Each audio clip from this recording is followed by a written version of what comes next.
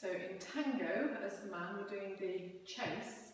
So this commences in promenade position, but it's going to end differently to most of our figures that we've done previously. So it's going to take you diagonal to the centre so you can then continue into a reverse movement.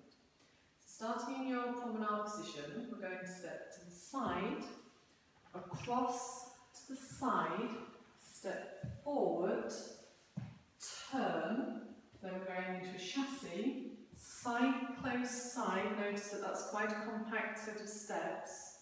Into a whisk, step, tap, and on the end we're going to take a closed promenade diagonal to the centre, side, across, side, close. We can now continue into any of our reverse turns.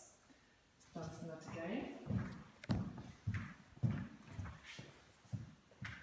So we're in promenade position, so going side, across, side, forward, turn, side, close, side, cross, step, tap, side, across, side, close.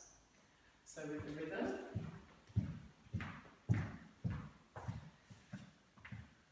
going slow, quick, quick, quick, quick, quick and quick, slow, quick, quick, slow, quick, quick, slow.